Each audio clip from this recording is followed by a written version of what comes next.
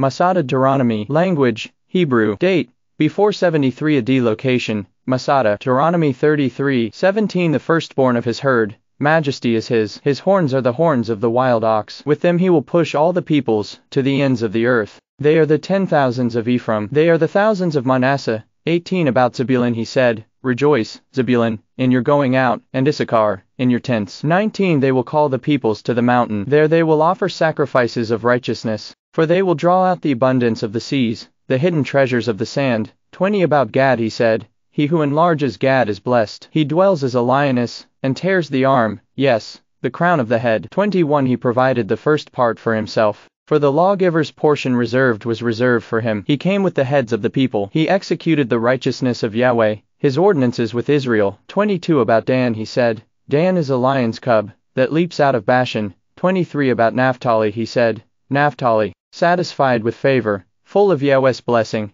possess the west and the south. 24. About Asher he said, Asher is blessed with children. Let him be acceptable to his brothers. Let him dip his foot in oil. Deuteronomy 34:2. And all Naphtali, and the land of Ephraim and Manasseh, and all the land of Judah, to the western sea. 3. And the south, and the plain of the valley of Jericho, the city of palm trees, to Zor. 4. Yahweh said to him, This is the land which I swore to Abraham, to Isaac, and to Jacob, saying, I will give it to your offspring. I have caused you to see it with your eyes, but you shall not go over there. 5. So Moses the servant of Yahweh died there in the land of Moab, according to Yahweh's word. 6. He buried him in the valley in the land of Moab opposite Beth Peor, but no man knows where his tomb is to this day. Nahal Hever. Deuteronomy. Language, Hebrew. Date, before 135 AD. Location, Nahal Hever. Deuteronomy 9:4. Don't say in your heart, after Yahweh your God has thrust them out from before you, saying, For my righteousness Yahweh has brought me in to possess this land, because Yahweh drives them out before you, because of the wickedness of these nations. 5. Not for your righteousness, or for the uprightness of your heart,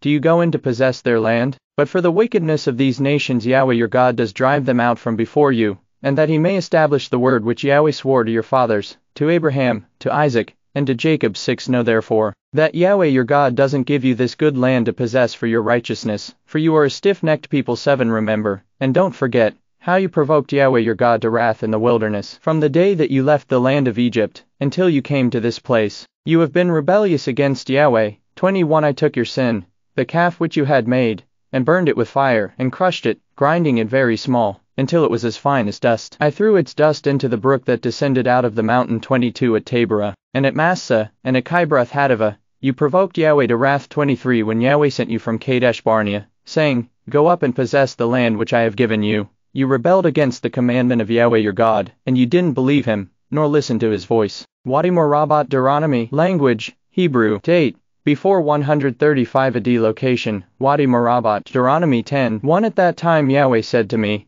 Cut 2 stone tablets like the first, and come up to me onto the mountain, and make an ark of wood. 2. I will write on the tablets the words that were on the first tablets, which you broke, and you shall put them in the ark. 3. So I made an ark of acacia wood, and cut 2 stone tablets like the first, and went up onto the mountain, having the 2 tablets in my hand. Deuteronomy 11:2. Know this day, for I don't speak with your children, who have not known, and who have not seen the chastisement of Yahweh your God, his greatness, his mighty hand, his outstretched arm. 3. His signs, and his works, which he did in the middle of Egypt to Pharaoh the king of Egypt, and to all his land. Deuteronomy 12:25. You shall not eat it, that it may go well with you, and with your children after you, when you shall do that, which is right in Yahweh's eyes. 26. Only your holy things which you have, and your vows, you shall take, and go to the place which Yahweh shall choose. Deuteronomy 15:2. This is the way it shall be done, every creditor shall release that which he has lent to his neighbor. He shall not require payment from his neighbor and his brother, because Yahweh's release has been proclaimed.